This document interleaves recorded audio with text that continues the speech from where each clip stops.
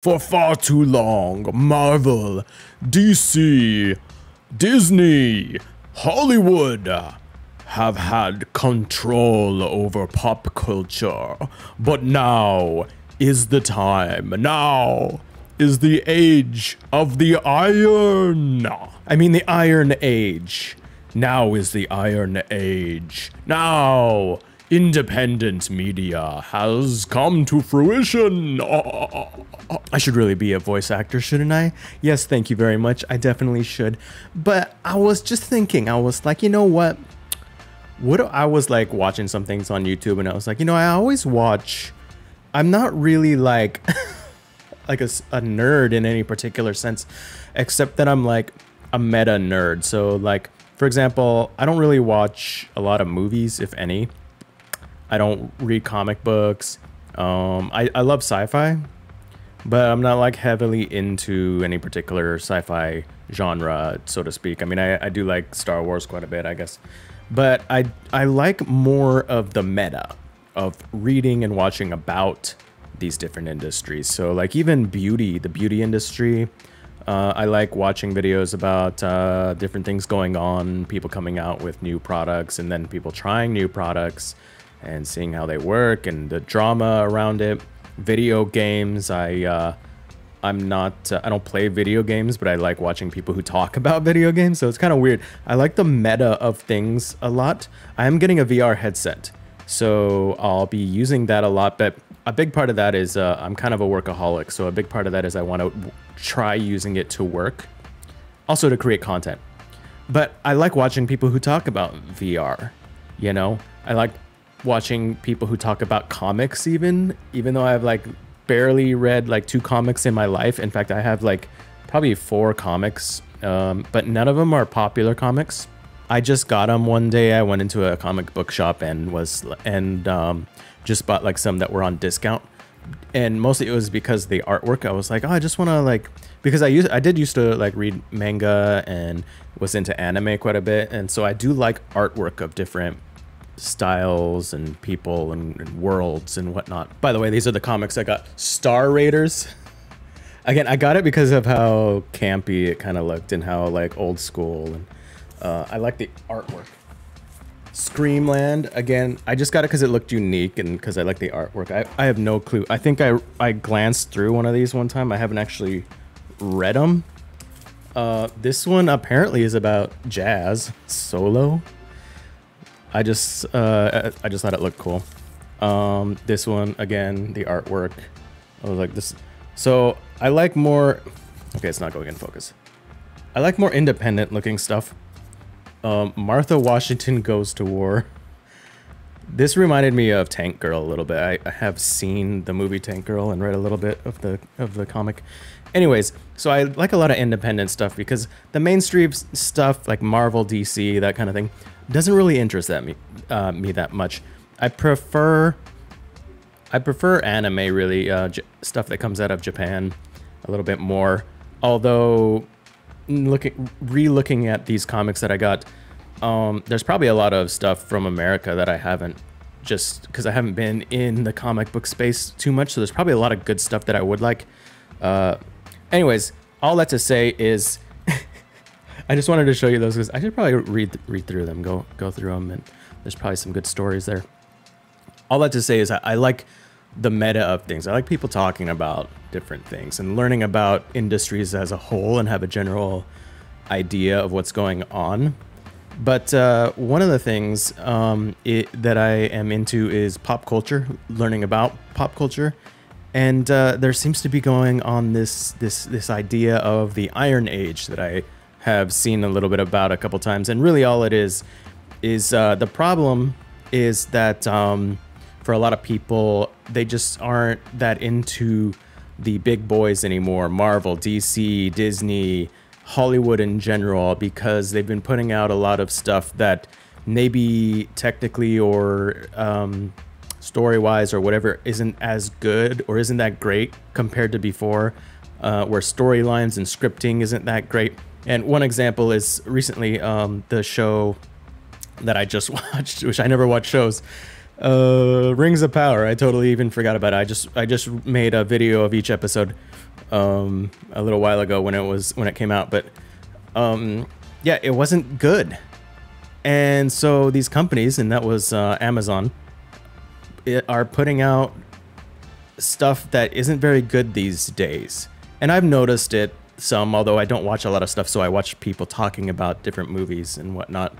And they talk about how like movies these days are kind of crappy in general, and how there's some good ones here and there. And so that's kind of the problem, is that these companies, the Hollywood and whatnot, seem to have a different agenda than just creating good products. That might be like secondary or tertiary to their other goals, which who knows what they are. It might be, you know, maybe some of their goals are to make money, and they want to follow the crowd, the people that have money, you know, and which maybe they're trying to look at the newer generations and go, oh, what connects with them? I got it. It's like this woke stuff. It's this, you know, whatever they're into these days. And so they cater toward maybe different audiences these days. I don't know. That's probably how it works in general, is over time, companies will try to cater towards the newer generations to pick them up early, you know, to get their eyeballs early so they can make money from them whenever they start making money. So, you know, that makes sense. But it seems now that part of that, their decision making, isn't so based on creating quality content as much as it is other, perhaps more political reasons. And so, you know, whatever. And so the solution, well, if you want to call it a solution, it's really just naturally what's been happening, is that technology has been improving, and there's different companies and platforms that have come out over the years, which have allowed people to do more independent stuff a lot easier.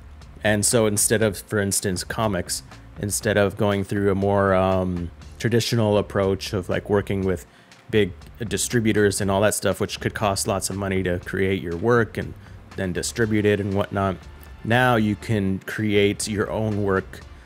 You know, you still have to create your idea and write it and draw it. But now there are like platforms and companies and whatnot that cater towards independent people a lot more, where you can create your own project, put it out there for sale without even creating the actual product physically, and then create and then actually finish creating the project after your money comes in, right? So of course I'm talking about like crowdfunding, which has been around for a while, but it just seems like it's happening more and more now, where there's more independent people who are actually creating and even competing with the big boys, such as even Hollywood.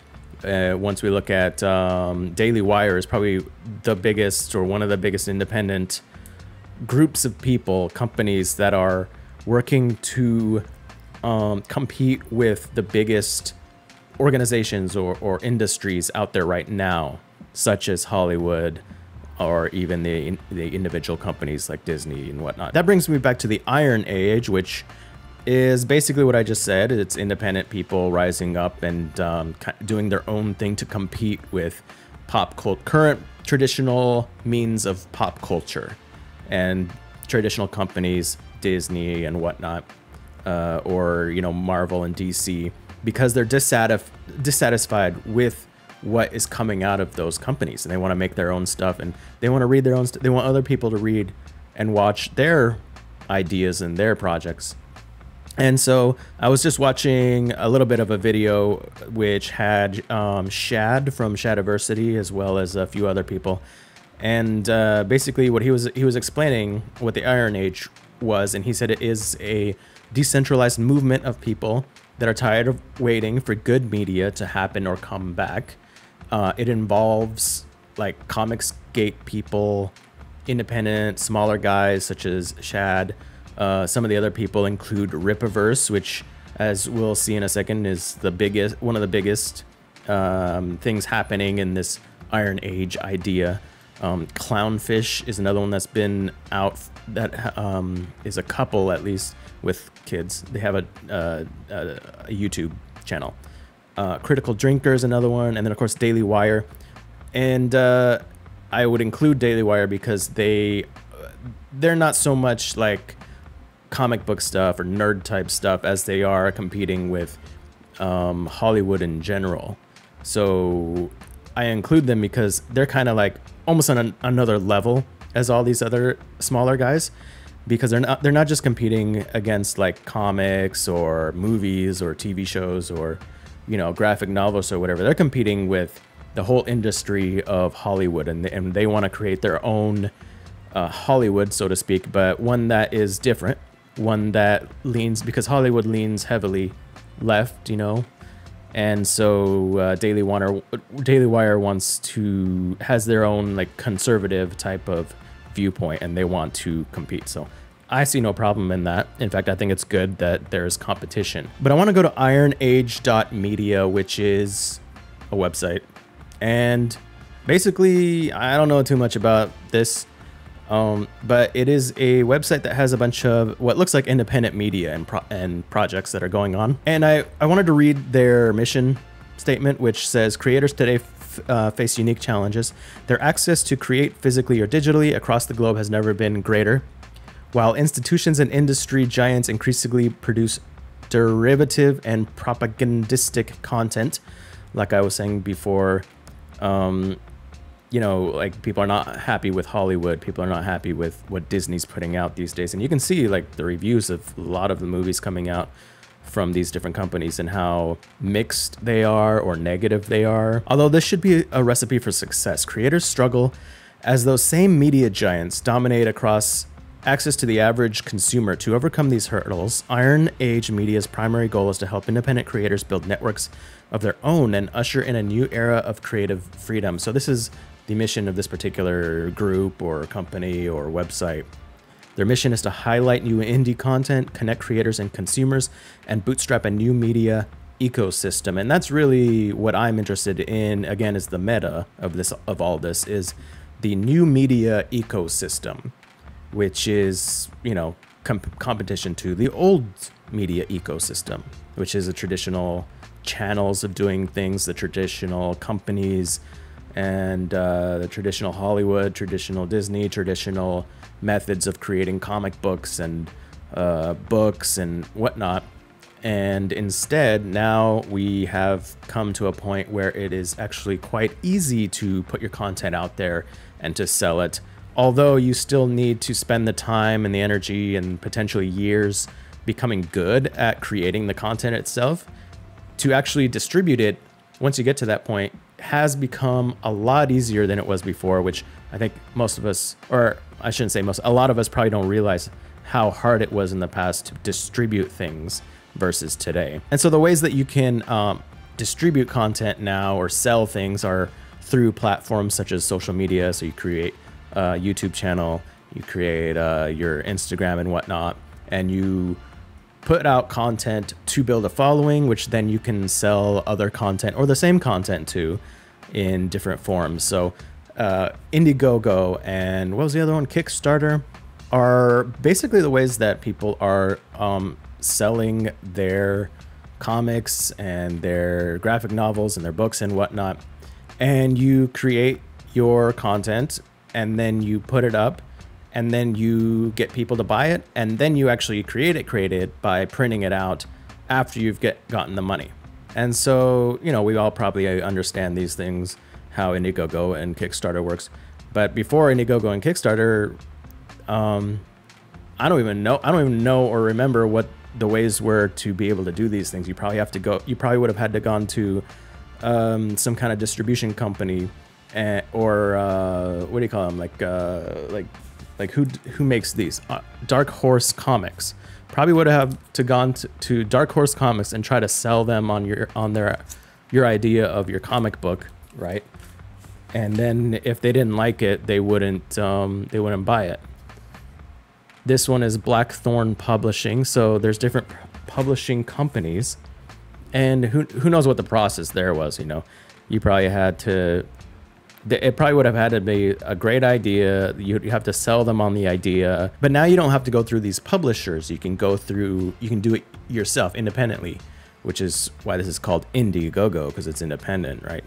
And you go on here, you put up your content. Like this is Clownfish's. Clownfish Studios. And I don't know too much about Clownfish. I've been watching their YouTube channel for several years now because, again, they talk about comics and they talk about a lot about stuff about Disney. I guess they used to work with Disney. And again, I'm interested in the meta of all these things, so I like learning about these different industries. But I don't. Other than that, I don't know too much about Clownfish Studios. It's like a guy and a woman, his wife, I guess, and then their kids, and they do like video games as well.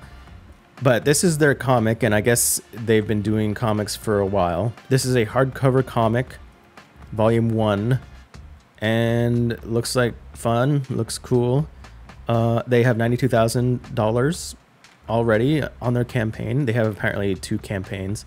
So this seems to be successful, and they're doing it by themselves. Now, I don't know how much success they'd have if they tried going through a publisher. But the whole idea is that they probably wouldn't have very much success going through a publisher, or it would maybe cost them a lot more. It might be a slower process, whatever.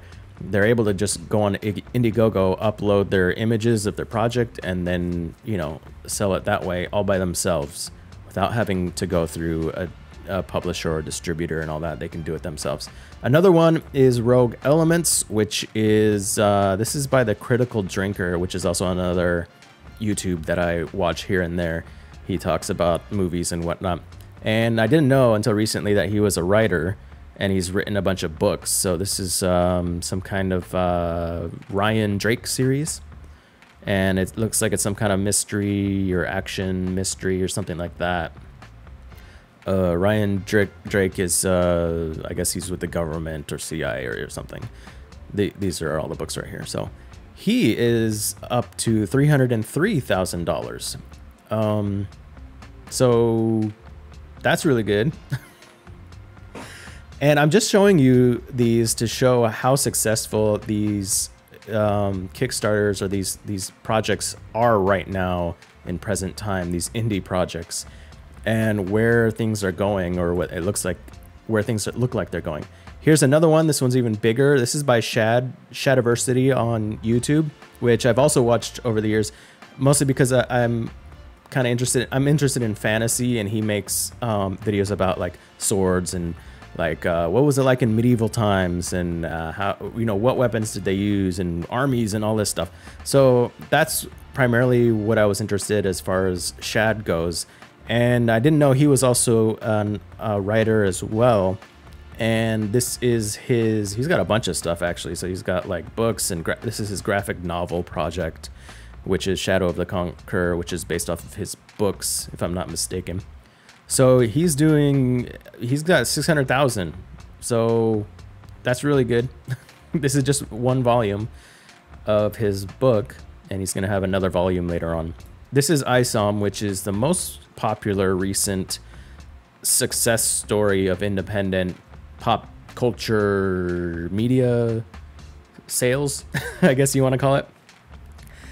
He is trying to create a competition to, which all these guys are basically, or at least they are without, they're either trying to create competition or they are competition without stating that they're trying to compete with the likes of Marvel, DC, and similar. So Rippaverse is kind of like an answer to the Marvel universe, right? Or the DC universe. And he's up to 3 million, almost 4 million. I guess it's over now and he's shipping. But he's gotten to 3,738% of his goal, which was only 100,000. So this is a very big success story of someone who is independent, who created, and over time, I'm sure he spent so much time working on his craft, his writing, and artwork and whatnot, or at least how he wants it to look. I'm not sure who's actually drawing, if it's him or he has an artist drawing for him. I'm assuming it's another artist, but who knows? I don't know if he's an artist or not. I know that Shad has a famous artist drawing for him. But yeah, this is a great success story right here. Again, an independent person who's doing everything all by themselves, essentially. You know, I'm sure he has some people that he's working with or he's paying to do certain things, but it's his project. And so this is Rippaverse. And then we have what, the Daily Wire, which is, and I'm going in order of like smallest to biggest projects or organizations or companies, which is basically conservative leaning, you know, right leaning Hollywood, basically, is what they're trying to be. So they have certain values and they're like, yo, dog, we don't like how everything, for the most part, seems like it's all a certain political viewpoint or has certain ideas that they're putting out.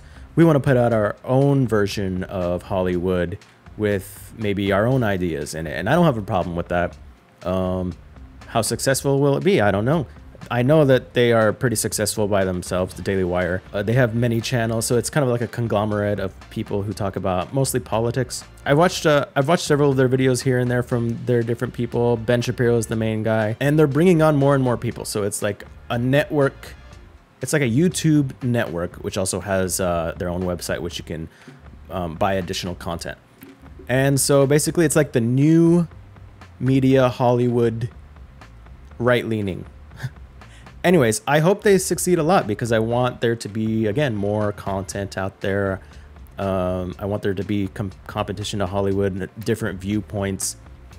And, you know, there's a lot of shady stuff going on in Hollywood, so maybe there's going to be a Hollywood #2. So that's about it. I just wanted to go over like an overview of the Iron Age, as it's called, and what it is, who the protagonists and antagonists, I guess you could say, are in it. That being the biggest ones that I know of right now, which what I want to do is create a more in-depth video about all this and talk about who, and maybe talk to a few of these people too. That I think that would be really cool. So, but the main people that I know of so far: Ripaverse, Shadiversity, Clownfish TV, Critical Drinker, Daily Wire. And then, of course, you have, I guess we could say the antagonists are, you know, Marvel, DC, Hollywood, Disney, HBO Max, all these different companies. And that's basically it, you know. This is where things are right now.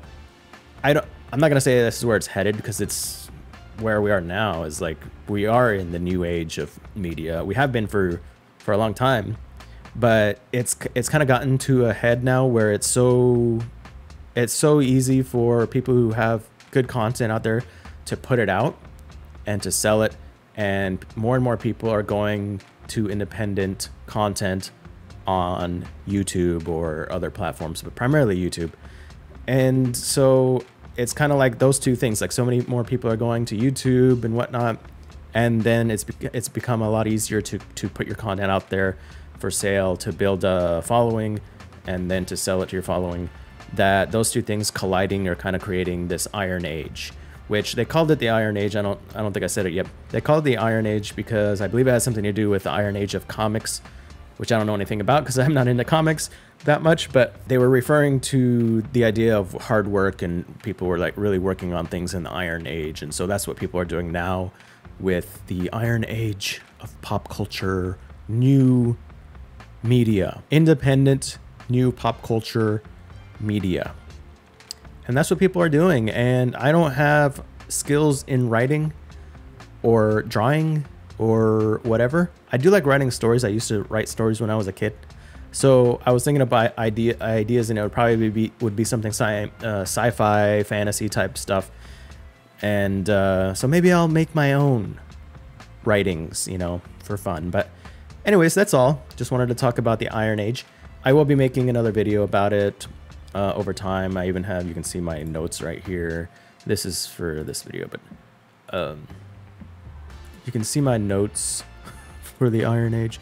I'm using this app called Milanote. We got all these characters, and I want to like delve a little bit deeper into what they're doing and what their goals are.